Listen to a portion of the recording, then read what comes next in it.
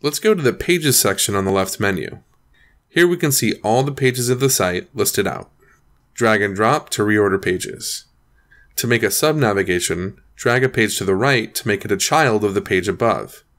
You can undo this by simply dragging the page back to the left. To hide a page in navigation, click the gear icon, hide in navigation, then select the devices you would like to hide this page on. The page will just be hidden, but not deleted. To completely delete a page, select the Delete option from the gear menu. Please note the home page cannot be deleted or changed to a different page.